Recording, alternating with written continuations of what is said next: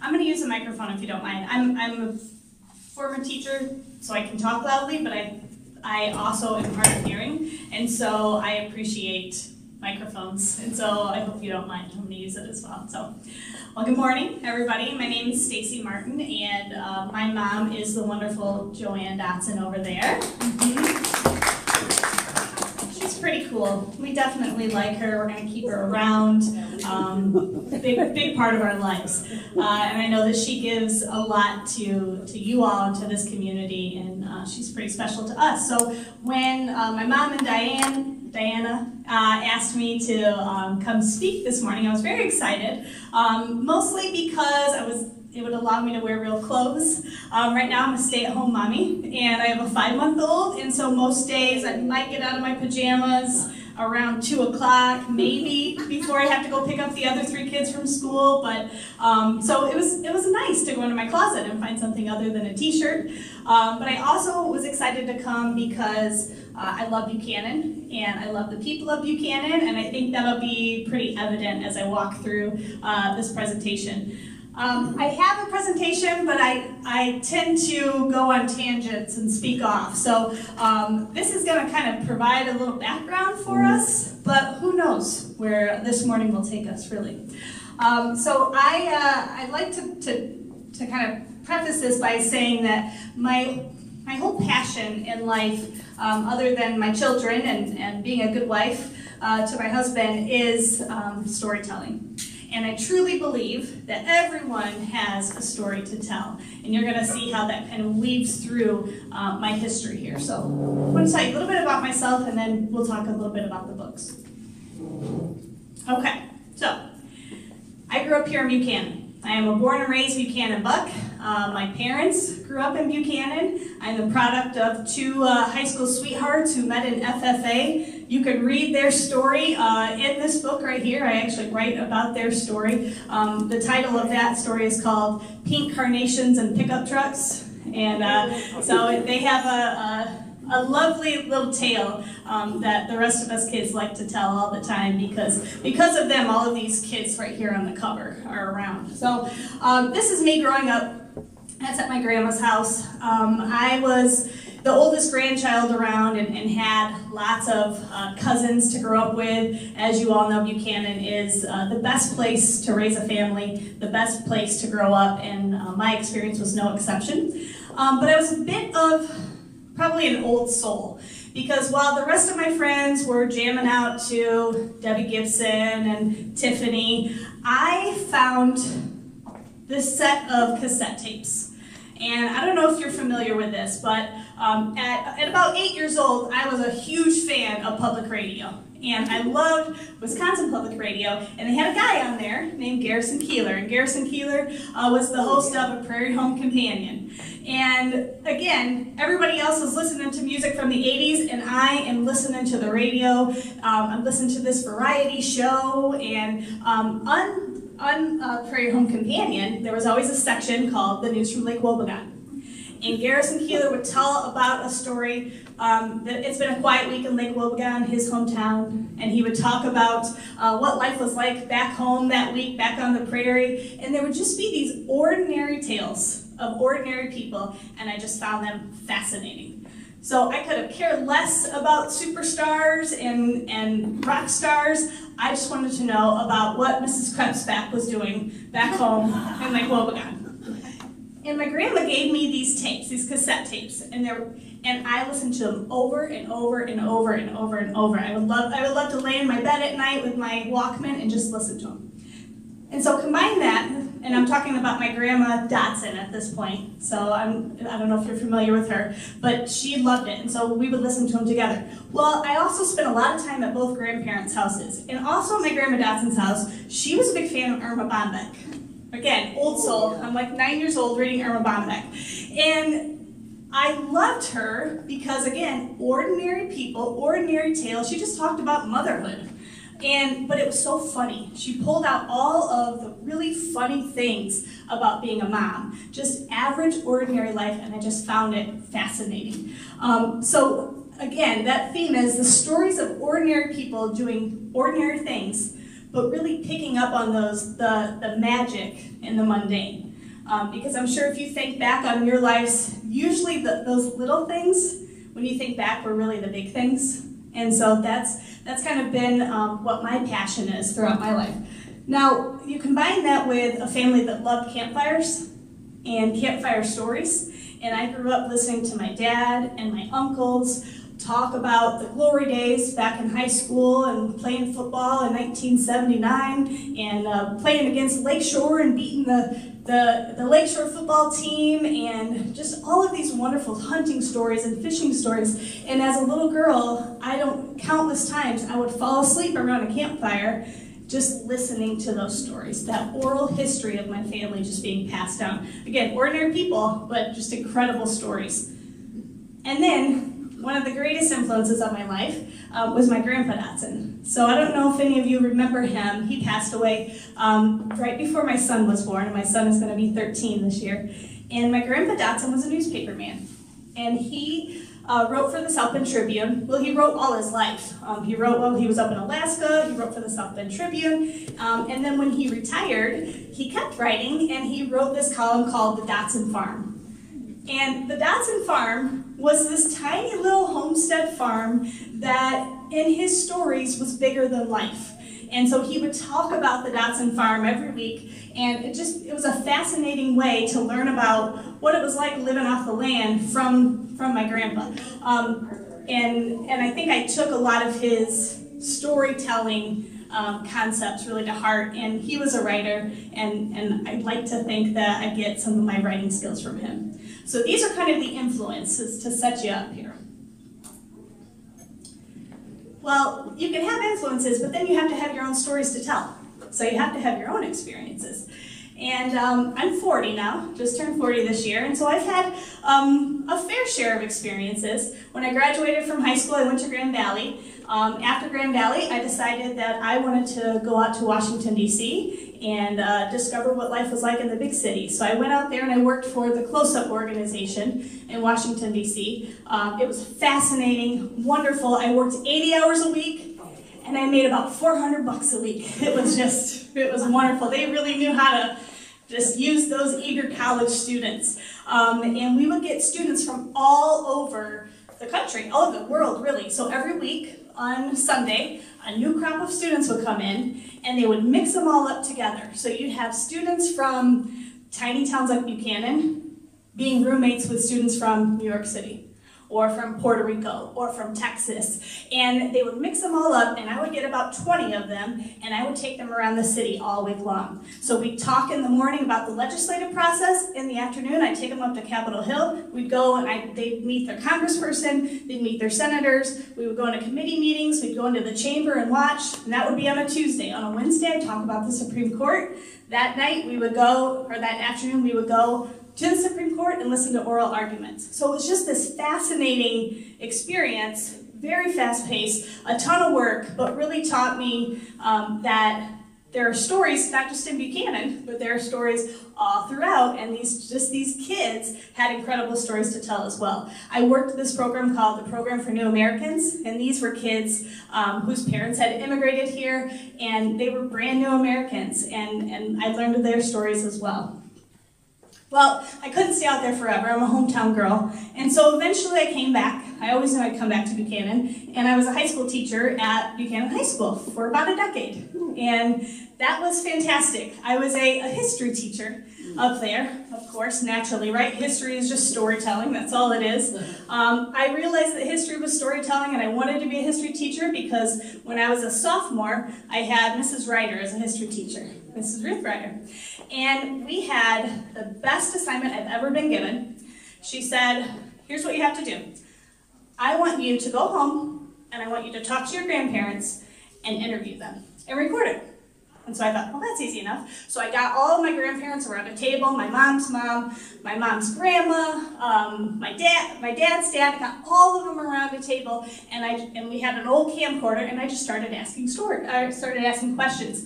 Now, these are people I had known my entire life, but I got brand new stories because I had never really asked them before.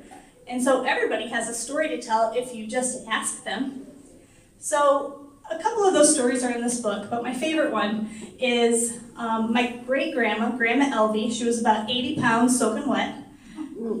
She thought that the camcorder was off, and then she started telling the real stories. So she told this story about how, they grew up in Arkansas, about during Prohibition, how my Grandpa Leonard made the best moonshine in the entire county. And she would help him. And so they would go out into the woods, and they had this big bathtub, and they would make it all, and then she was the lookout. So she would stand out on the road, and if she saw any lights coming, she'd holler back to my great-grandpa and tell him to, shut it down.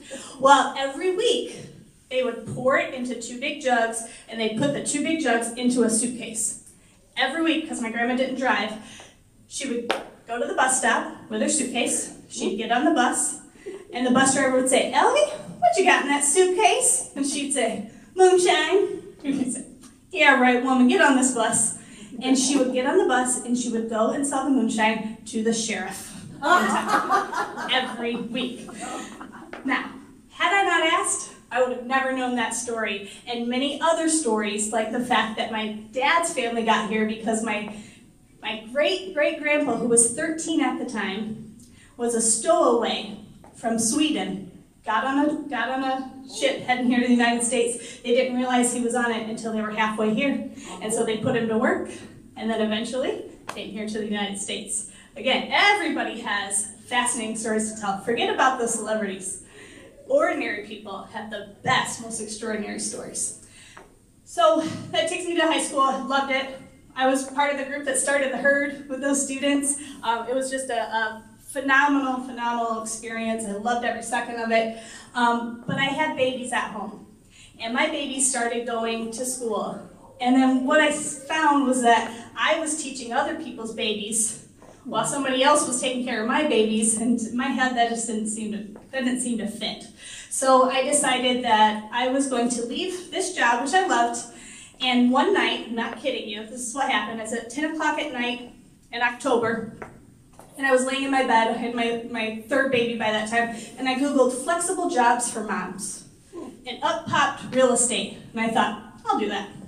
So I got my real estate license, became a real estate agent because you can take your babies along with you to your listings. And so that's what I did. Well, while I was home doing that, I really felt like I needed some kind of creative outlet, because remember, I'd been teaching for years, and my creative outlet was speaking and talking with students and working and coming up with all kinds of crazy lesson plans. And now I was staying home with my little baby and working on the side. So I started writing. I started writing on Facebook.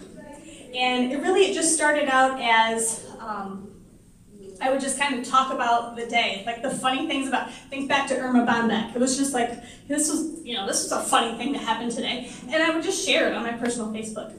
Well, I started getting a lot of people commenting on it. "Oh, that's funny, you should share that." And then one night, one of my friends messaged me, and she said, "Have you ever thought about starting a blog?" And I thought, no, not really.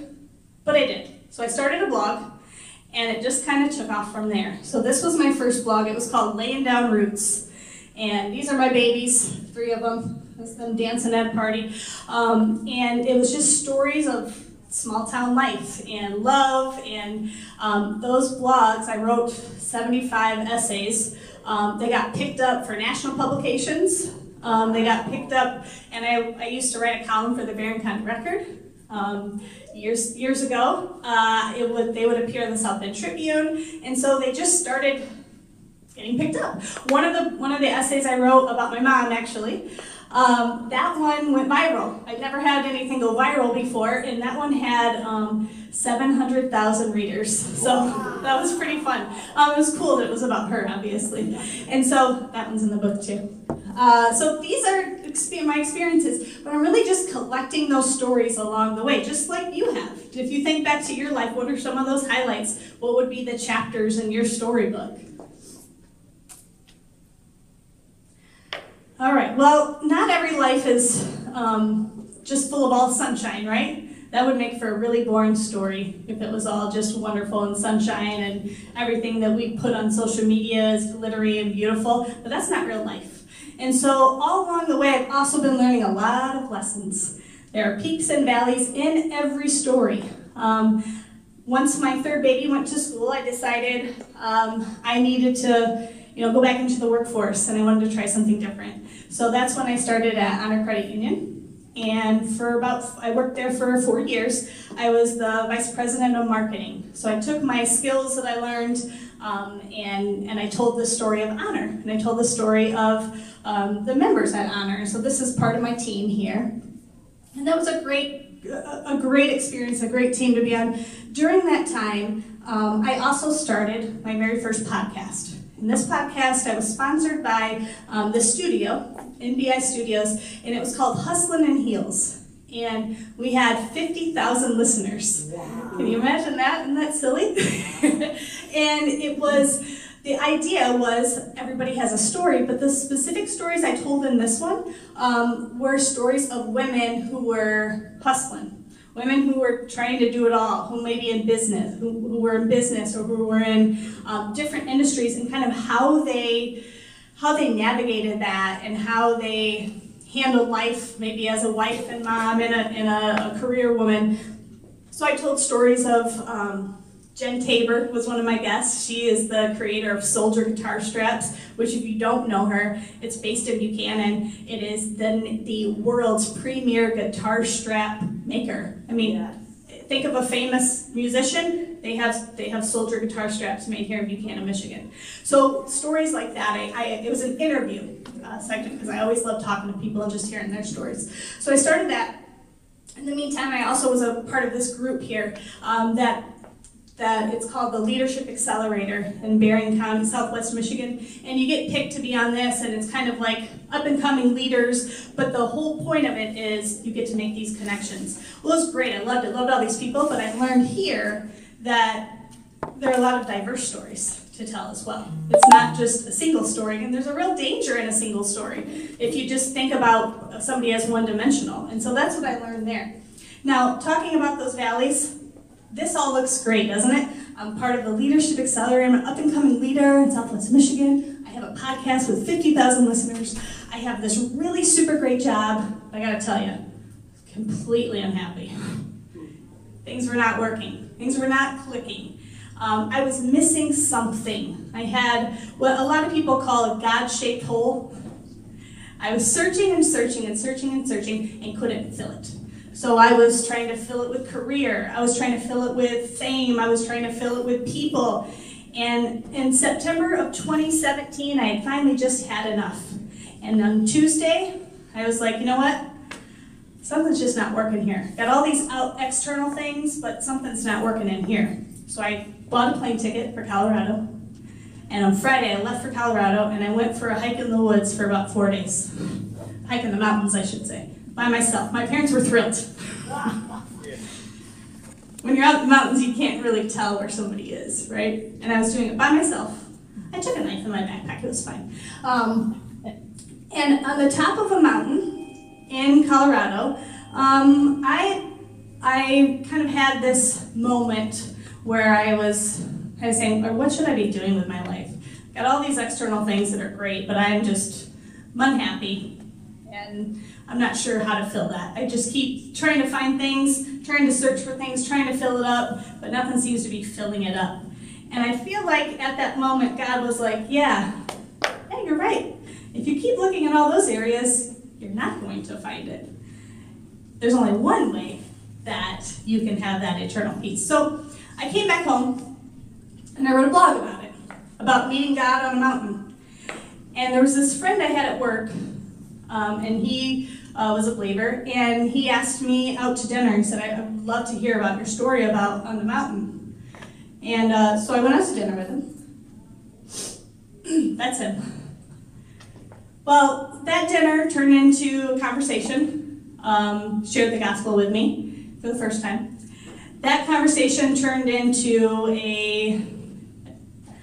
going to church eventually, and turned into being baptized a couple years ago.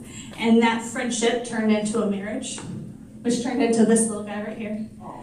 And what I found is that all of these stories are very, very important, but it's the the story that we're really looking for too is that story of salvation. And so that salvation really became my motivation and everything changed.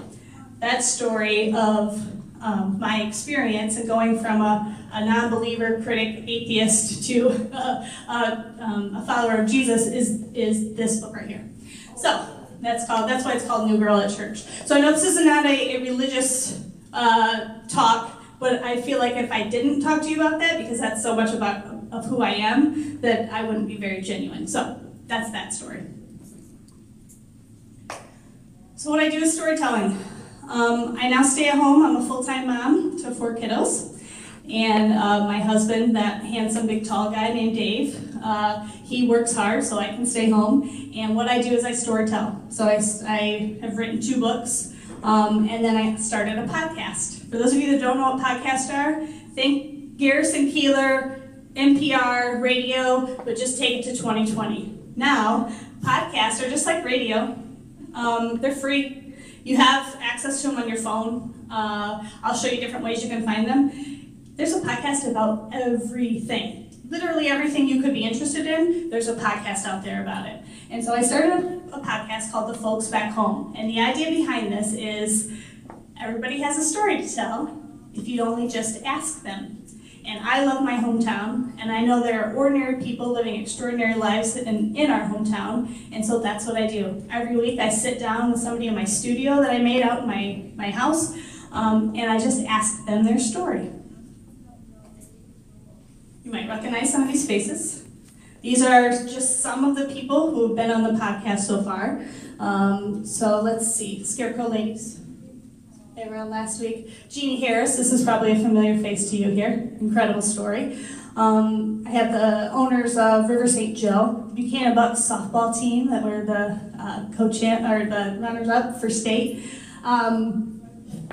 Tracy Dippo and Dave Dippo, the hardware store. So this is just some of them. And every week I release a podcast. It's just an interview with somebody from our hometown, and I just ask them a life story. Remember how I never knew my grandma was a bootlegger until I asked her? Well, you will be impressed and surprised by the stories that these people that you think you know, you'll be so surprised by their life stories. They're just beautiful. So I'll show you how to get access to that. So that's what I do now. I write books.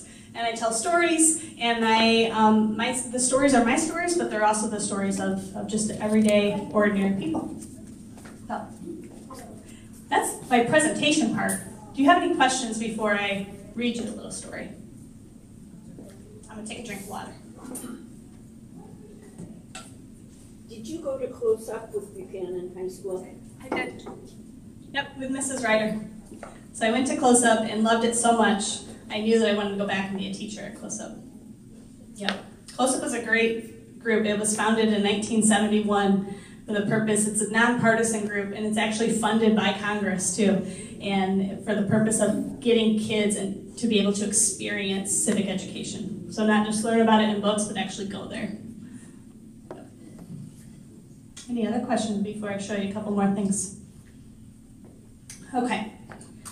If you are interested in this podcast, all right, Diana. I might have broken your TV.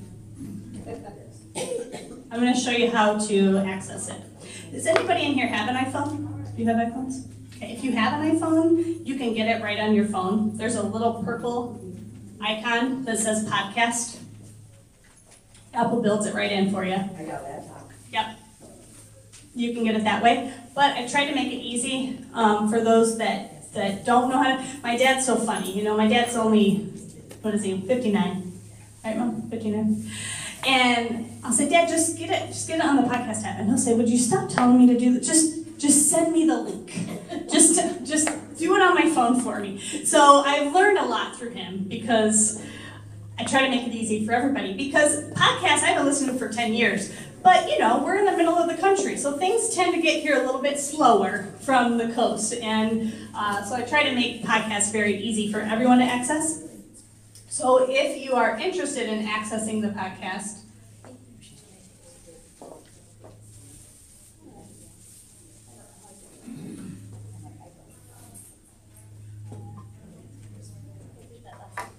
just gonna plug and play. That's what I did, yeah, that's what I did, that's how I did.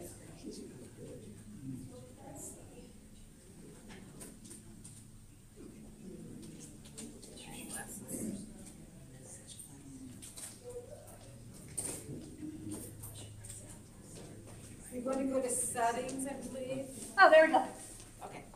When in doubt, just click, click, click, click until something happens. Okay, so if you are interested, I do have a website. It's called thefolksbackhome.com. And if you go on thefolksbackhome.com, I try to make it very easy for you. So here is the page. If you click out on podcast, see there's a menu right here. You can put in your first name, last name, and email, and every Tuesday when I release a new episode, I'll just send it to you. I have quite a list right now of people. I don't spam. I don't have time to spam. I only send out an email every Tuesday with the link. That's all it is. Yes? What was the email again? Thefolksbackhome.com. Now, if you just go out there and click on podcast and you don't want me to email it to you, they're all out there too. So the latest episode was the Scarecrow Ladies, Mark Nixon, Dr. Bob White, who's from Buchanan and started the NICU at Memorial. Fascinating episode. Jeannie Harris, Mr. Proud. That one gets a lot of feedback. That one was great. Lanny Fisher, he talks about his dad as well, Al Fisher. James Busby. There's the softball team. River St. Joe, Dave and Tracy Dippo. These are seniors who graduated last year. Our city commissioners, Mr. Jerry Flinner, I'm sure that's a familiar voice to you all. And then the first episode was with Mark Fry, who is our head football coach for the Bucks, and he's our athletic director. And if you haven't met him yet, because he's newer to our area, I would highly recommend that episode. The things that he is doing with our young athletes is pretty incredible. He is sure he wants them to win on the field, but he wants them to be good humans. And so he is including them in a lot of, they do leadership lessons and life lessons, just a fascinating guy. So that's, those are all out there. Again, feel free to put your email address in and I'll send it to you. I'll show you the top here. And then if you're interested, I do have a link to the book out there as well. They'll take you right to Amazon. And then every once in a while when I have time and the baby sleeps a little bit longer, I write a blog. So this is an article about the young entrepreneurs at the farmer's market just a couple weeks ago. So that's all out there for you if that's something that you're interested in. Any questions about that? I would love for you to listen to a podcast episode. I think you'll find them insightful, but also fun. There's no commercials, so that's helpful. You can listen to them on demand. I like to listen to podcasts when I'm folding my laundry or putting the dishes away, and it just kind of gives me those feelings of old throwback radio, just listening to stories. Because when you just listen to people, you can kind of envision stories in your mind that are a lot better than the ones you would actually see. Any questions about this? All right, I'm going to read you a story. A lot of people have asked, why did I title this book, We Grow Kids Here? So I'm going to tell you why.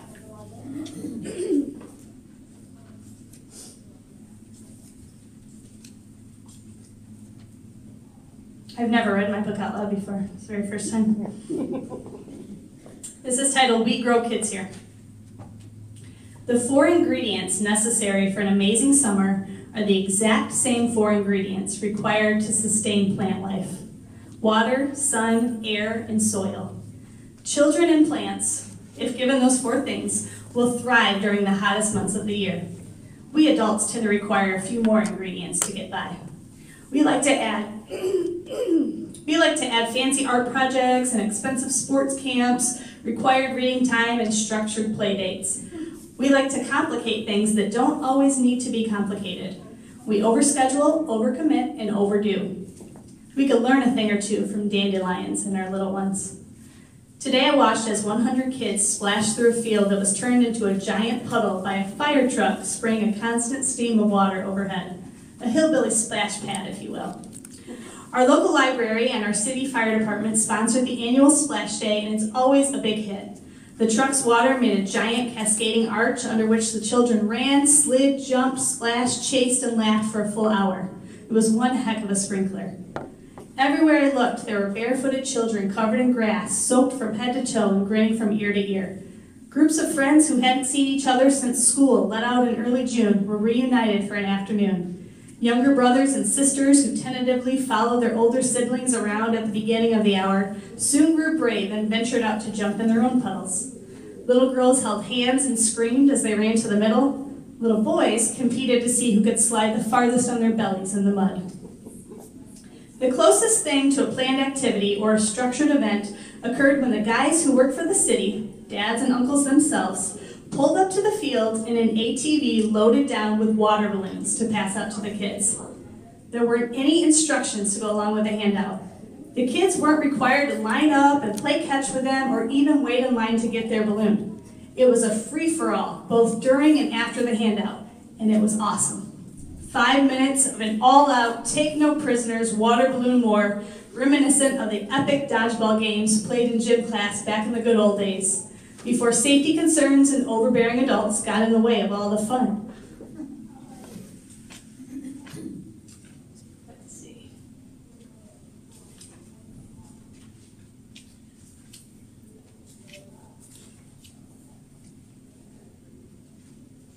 There we go. My greatest summer memories growing up contain those same ingredients. Many hot days were spent at the beach with my mom and dad, uncles and aunts, siblings and cousins. We would pack a cooler and stay for hours, digging moats and swimming to the sandbar. I remember building giant sandcastles and adding embellishments with items we found on the beach. Driftwood for drawbridges, rocks for walkways, and old cigarette butts for staircases. There was no structure to the day besides the obligatory hike up the sand dune, and we only brought one toy, a football, to play catch in the lake. As we got older, we rolled out our towels farther down the beach from our parents, basking in the sun and a tiny little bit of freedom. One particular memory involves my best friend and I when we were 13 years old, sitting on our towels about 20 yards away from my dad, who had volunteered to be our chauffeur and chaperone for the day. A thankless job when you're dealing with teenage girls. My little sister soon joined us and was receiving a first-hand lesson in gossip when we saw two cute boys headed in our direction. My friend leaned over and whispered, "Let's tell them we're 16. And in the same low voice and with all sincerity, my 9-year-old sister added, "Tell them I'm 10. That's what you do when you have all the right ingredients. You grow. You dig your toes into the earth and you plant your feet on solid ground. You gain strength and energy from the rays of the sun and you lift your face toward its warmth. You find renewal in the cleansing power of the rain and learn to dance in it too. The warm breeze that carries the smell of lilacs and lavender can chase away even the biggest worries. To have many summers is a privilege denied to many, and its simple pleasures are enjoyed by too few. There is an organic beauty in a minimalistic summer composed of those 4 life-sustaining ingredients. God knew what he was doing when he sent the soft summer rain to cool off the dog days of July and the sun's afternoon encore to dry the blades of grass for the evening picnic. Should you doubt the power of those 4 simple elements on the demeanor of your children, simply hook up a cheap sprinkler to an old garden hose and place it out in your yard. Then sit back in your lawn chair and watch the magic happen. No need to coordinate or orchestrate. They will leap and race and slide and giggle all on their own. The less intervention, the better. Kids and trees grow best when they have the space to stretch out their branches. A few years back, we were spending a late summer evening with family at a relative's house, while my grandfather was spending his last days surrounded by those who loved him the most. My grandpa was a man who lived his life outdoors and instilled the love of nature in many of his descendants. From him, I learned how to make maple syrup, boil sassafras tea, identify a dogwood tree by its bark, get it, and call back to a katydid. We spent thousands of hours walking through trails in the woods or fishing in a canoe or just sitting on the grass talking. He didn't need much more than water, soil, air, and sun to make life worth living and to make memories with his grandkids. while we kept around-the-clock watch by his bedside. A few of the adults ventured outside in the cool air to watch the kids stretch their legs in a fierce game of freeze tag. In the midst of the match, some of the kids trampled right through my Aunt Marcia's beautiful flower bed. The parents quickly made a move to reprimand their children, but before they could get out a full sentence, my aunt, who was my grandpa's sister, turned to the parents and said, "You let those babies be. They aren't hurting anything. We grow kids here, not flowers." Oh. You bet we do. We grow kids here, and we grow right along with them too. And if we're lucky, we'll get to enjoy many summers growing together. We don't need all the trappings of the modern world to enjoy it either. All we need is already outside our front door. A sunburned nose and dirty toes, wind-blown hair, and water everywhere. Proof of a life well lived.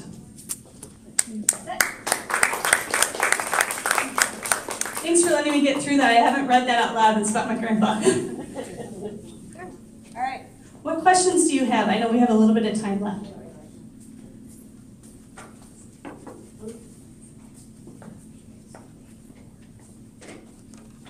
I did not prepare a song and dance, so. You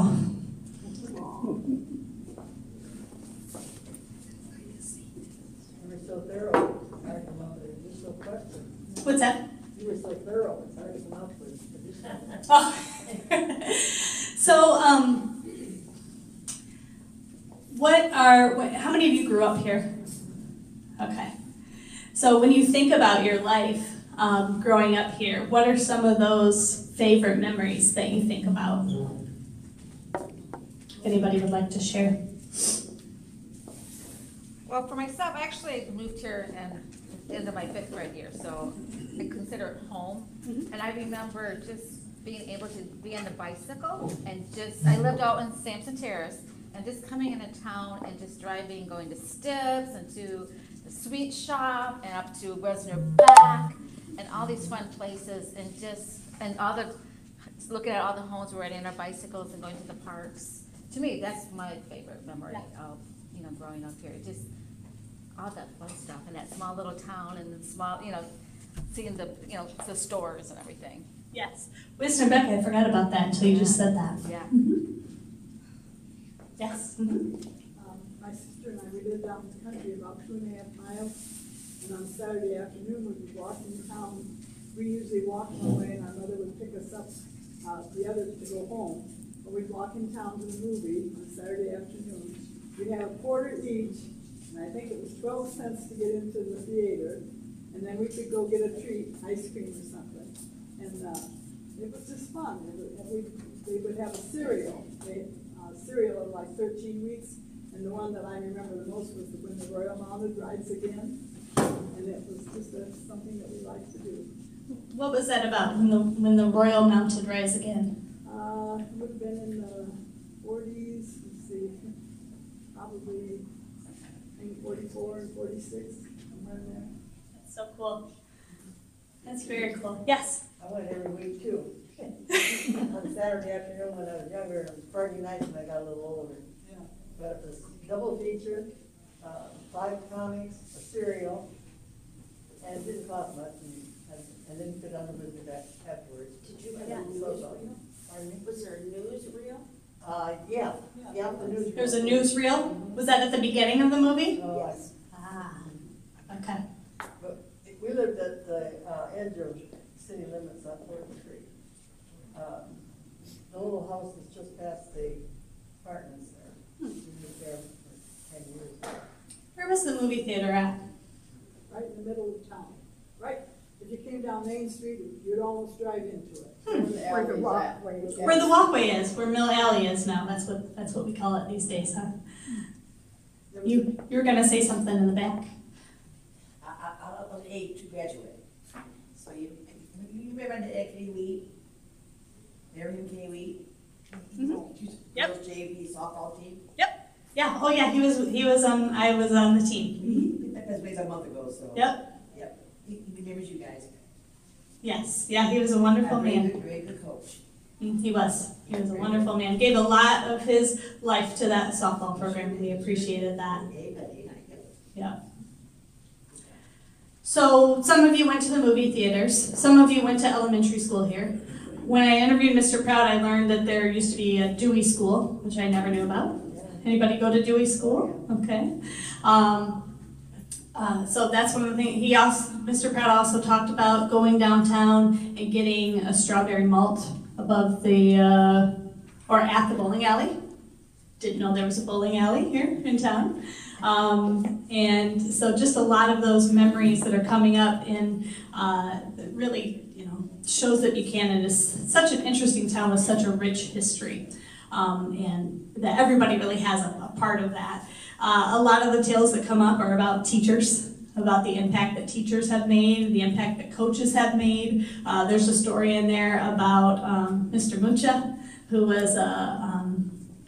was my teacher, and then I had the privilege of teaching with him when I went back to school. And then my son, my oldest of the four, had the privilege of working with him and wrestling and all that kind of good stuff. And so there's a story in there about him, about the impact that he made as well. And so just a lot of, again, everyday, ordinary stories like the one that I read to you all. So, all right. Any other?